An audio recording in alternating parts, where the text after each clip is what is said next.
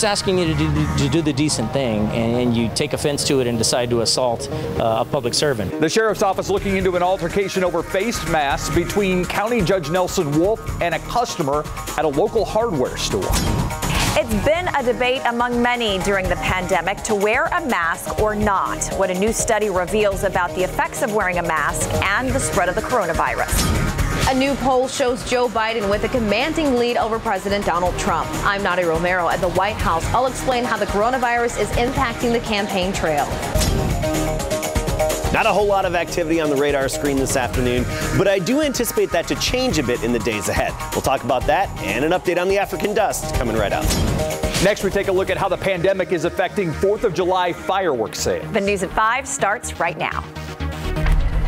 First at 5, the Bexar County Sheriff says Bexar County Judge Nelson Wolf was assaulted today by a man upset over the new mask requirements. It happened while the judge was shopping at the Lowe's off of I-10 and Callahan. Garrett Berger is at that store with details. Garrett, what exactly happened in all this?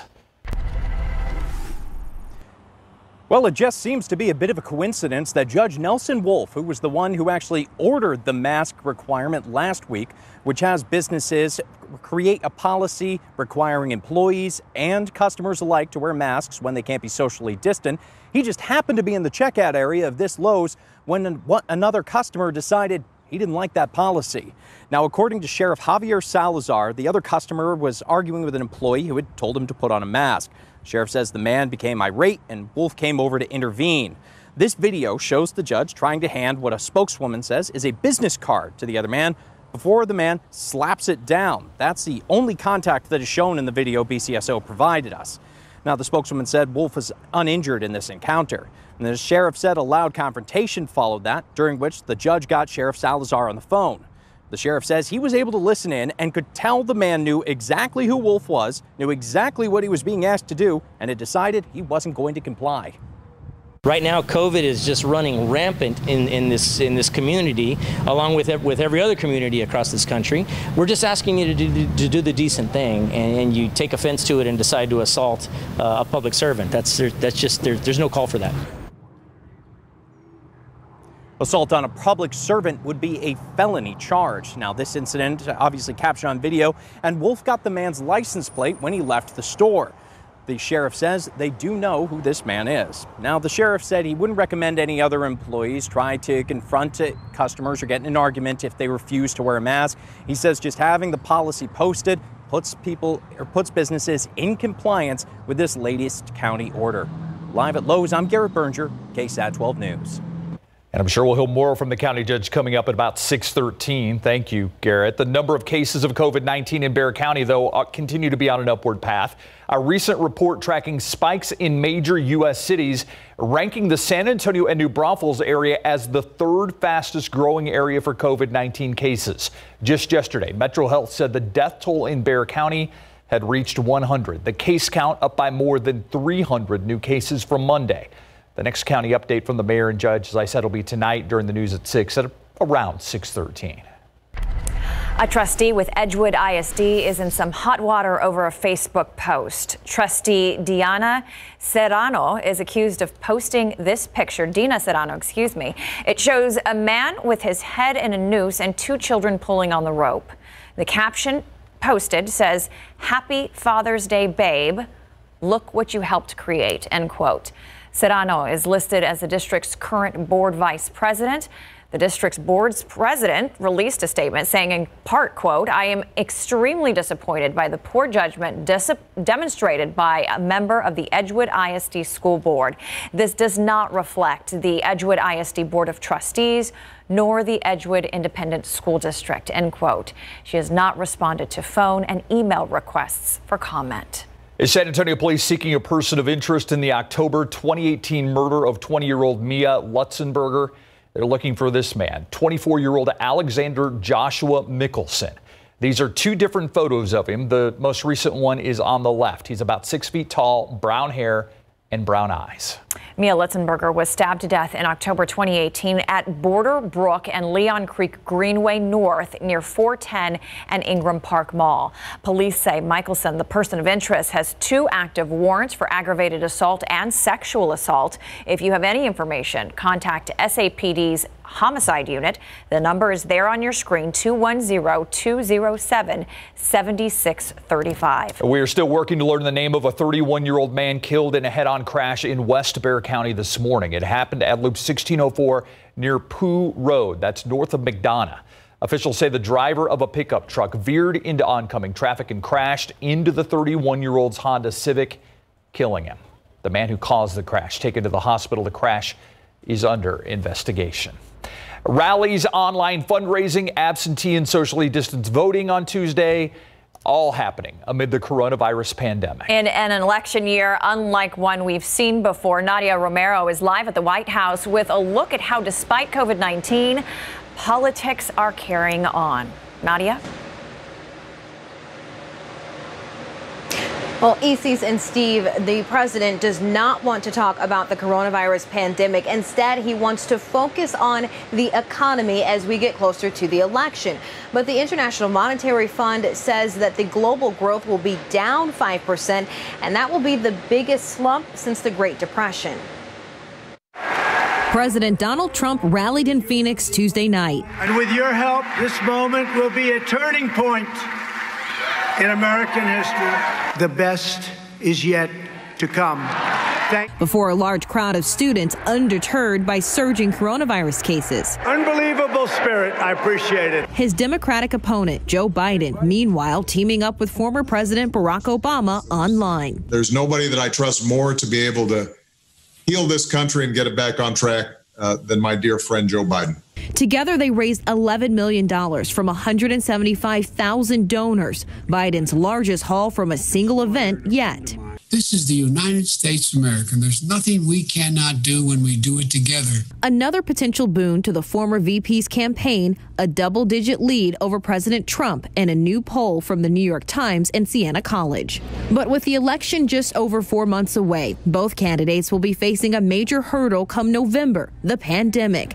Tuesday's primaries providing a preview of what Election Day may look like. We're in unusual times right now, and I think the most American thing you can do these days is actually exercise your sacred privilege to vote. In Kentucky, fewer polling places, but larger venues and more machines help shorten wait times. Several key races in both Kentucky and New York remain undecided as absentee ballots are still being counted, with results expected next week. All signs pointing towards a lot of uncertainty come election night.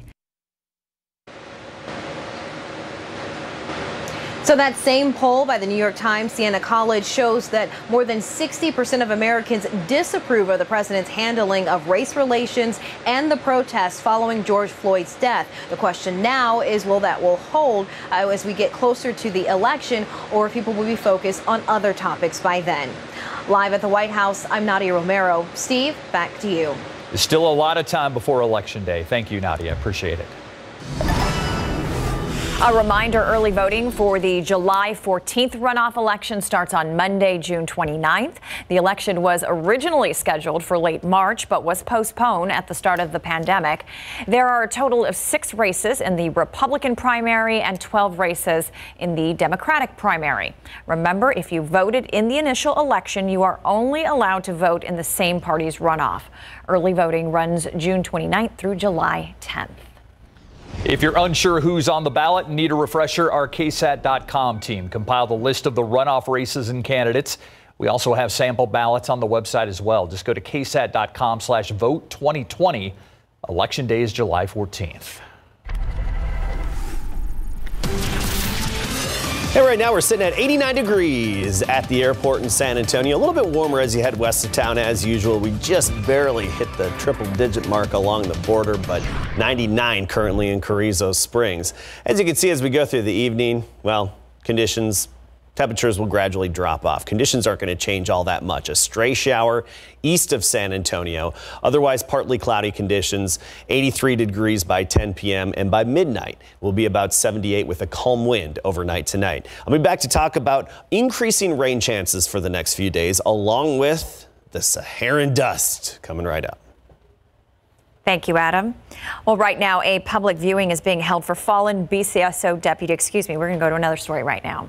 Yeah, we are stronger together. It's one reason why Morgan's Wonderland is working with the South Texas Blood and Tissue Center to host a 2-day blood drive. Today was the first day of the drive, and Morgan's Wonderland says thanks to everyone in the community working together, slots were booked up before they could even announce the drive. They hope to collect a total of 140 units of blood from about 70 donors each day. One of the cool things about the drive now is that the South Texas Blood and Tissue Center is offering free COVID-19 antibody testing to anybody who donates right now. Morgan's Wonderland is planning to hold 2 more blood drives in July and August, along with several more in the fall. You can find a way to donate by visiting southtexasblood.org. In order to help businesses stay in line with the new mask order, Bexar County distributed 1 million masks to local business owners this morning. The distribution at the Freeman Coliseum, it did require pre-registration. Bexar County Judge Nelson Wolf said the mask distribution is an effort to both safely reopen local businesses and to limit community spread of COVID-19. Speaking of masks, to wear a mask or not, it's a decision that's divided Americans, but a new study suggests face masks have significantly reduced the number of new coronavirus cases. Wearing face masks in public prevented as many as 450,000 new cases of coronavirus, according to a new study. That study, published online in the journal Health Affairs, estimated between 230,000 and 450,000 cases of the virus were prevented in the states that enacted requirements for mask use between April 8th and May 15th. Researchers say wearing face masks in public reduced the daily number of coronavirus cases by as much as 2% in Washington, D.C., and the 15 states that mandated their use compared to the states that did not. The longer the mandates were in place, the higher the reduction in COVID-19 cases. Researchers also looked at 20 states that imposed employee-only mandates but not public mask use, and did not find a significant impact on the spread of the coronavirus in those states. The study did have some limitations, including the inability to measure the actual use of face coverings in any community, and researchers were only able to measure confirmed cases of COVID-19 despite evidence that infection rates in some communities were higher. Well, right now, a public viewing is being held for fallen BCSO Deputy Timothy De La Fuente. He died back in April after testing positive for COVID-19. Today's service is at Mission Park Funeral Chapel South. A prayer service starts at 7.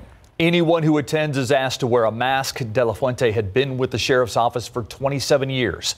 Funeral arrangements have not been announced.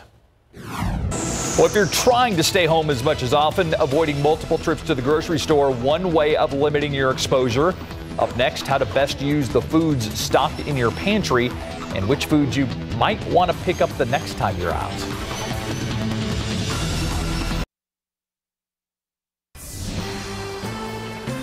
New at 5, the recent cancellation of the annual fireworks show at Woodlawn Lake due to COVID-19 concerns will likely mean big business for area fireworks vendors. Today marks the beginning of a 10-day run, allowing fireworks to be sold legally in Bexar County. First day sales have already been brisk, and with fewer public shows, vendors predicting that the trend will continue throughout the holiday period.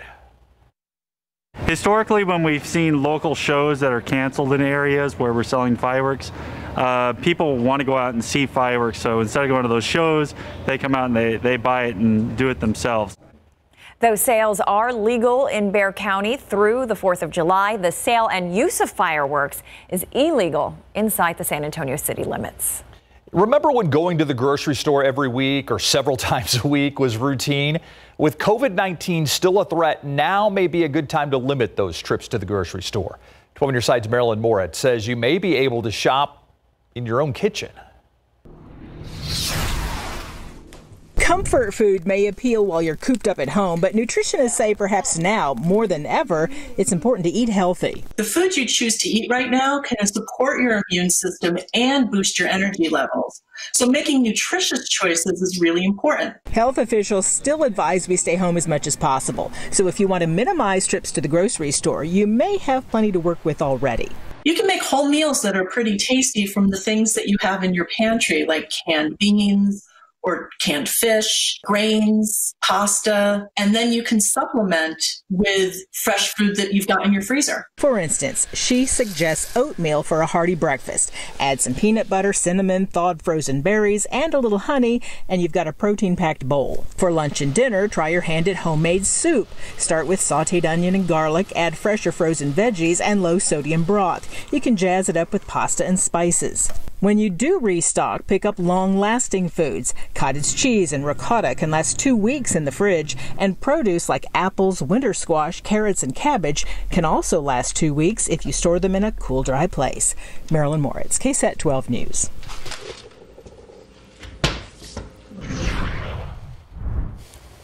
Hello. Hi there. Hi, Adam. Hey. I'm still getting used to the social distancing. I'm sorry. It's just not my style to I be know. so far Usually away from... they have like a 3-shot that includes all 3 of us. Now there's only 2 of us. So usually we get to chit-chat a little and talk. Yeah. It reminds me of my days in Fargo, North Dakota, working at the Fox affiliate there, when it was always poof right out to you. Ooh, hey. Was it K Fargo? Anyway. No, it was not. It was KVRR. All right. Okay, let's move on here. Let's talk about our rain chances, which are improving in the days ahead. I think we're going to have a little more widespread activity as we get into the next couple of days, particularly Friday. That, I think, is our best opportunity. Right now, we still have an upper-level system just outside of Houston, and it's still triggering some showers east of Austin, north of I-10, just outside of our viewing area. And you see these echoes here from Johnson City to Sisterdale to San Antonio, New Braunfels. Again, like yesterday, this is likely just some bugs getting kicked up into the air that the Doppler radar can detect. Think about it, if it can detect a raindrop and a small raindrop, it can detect bugs, especially the bigger bugs, particularly. All right, a lot of good activity far south, closer to Laredo, Corpus Christi, and down into the valley. Otherwise, around here, we have a lot of sunshine, and I don't anticipate any showers locally for the rest of the evening. Just east of San Antonio, you have that 20% chance, and that's it. Let's talk about the big picture here. You can clearly see that counterclockwise circulation in East Texas, just north of Houston. That's a little upper level disturbance. Brought some good rain yesterday to East Texas, even a few showers to us. And today, no surprise, it's causing more rain. We're just on the backside of this and just barely far enough to remove to not get any good showers from it. However, here's our big hope for Friday. It's this inverted trough, this disturbance over the southern Gulf of Mexico. Some good convection with it right now. You don't see a lot of green around it because it's outside of the Doppler radar range. Okay, keep that in mind. But the satellite imagery looks good with this disturbance. That's going to have a lot of good tropical moisture with it. That's going to migrate northward, and we're expecting it here as we get into Friday to boost our rain chances a bit. So Friday really seems to be our biggest hope and our best odds for some decent rainfall. So tomorrow we'll say some scattered activity by the afternoon. We'll have just a little shift compared to what we had today and some pop-up showers and thunderstorms, scattered in nature, those random pop-up ones. And then by Friday, we're expecting it to become a little more widespread and the showers to be a little more numerous. One wild card here is the Saharan air layer, the African dust. You can see it on the satellite imagery very clearly south of Cuba here, parts of the Caribbean, really noticing that dust in their sky. And it is getting pushed our way, but as it does move our way, it gets dispersed a little bit. And I don't think it's going to be thick enough to really inhibit a lot of those showers and storms from forming, particularly as we get into Friday. We'll have some in the air, but it could make for some of those muddy downpours. Anyway, 89 degrees right now. We just have high, thin clouds overhead, traces of that dust high in our sky. 64-degree dew point, so a little muggy out there, but it could be a lot worse. That north wind definitely treated us well today. Stinson's 90, Bulverde, you're 85 degrees. Corpus only at 75. We have some rain-cooled air down to the south, and Del Rio did hit the century mark today, right now at 101. Again, not overly humid right now. That's good. So a pleasant evening. Mostly clear to partly cloudy, and then tomorrow we'll boost those rain chances to 40%. That's for the afternoon and early evening hours. Then that little jump on Friday to 50%, so a little more numerous in terms of coverage. And then we turn off the tap by Sunday and especially into Monday as the Big Blue H parks itself overhead again. Perfect. Thanks so much, Adam. I don't know if everybody realizes what a hotbed San Antonio has been for boxing and still is, Greg. Over the years, and now we've just crowned our 5th World Boxing Championship in Alamo City history. New world boxing champ comes from San Antonio, and it happened last night in Las Vegas. So I'll tell you who it is. An NBA player testing for COVID-19 begins coming up. Congratulations, San Antonio's own Joshua Franco became the latest world boxing champion for the Alamo City. Happened in Las Vegas last night as Franco took on Andrew Maloney for his WBA super flyweight title in the scheduled 12-rounder. Franco took over in control in the 10th with a straight right hand, opened up a nasty cut over the left eye of Maloney. Blood poured out until the end of the round, forcing the cut man to work extremely hard to get him ready for the 11th. In the 11th, Franco scored a knockdown with two vicious lefts, one that snapped Maloney's head back into the ropes. He was forced to take a standing 8 count before the fight was allowed to continue. In the end, Franco was awarded unanimous decision to become the 5th world boxing champion from San Antonio.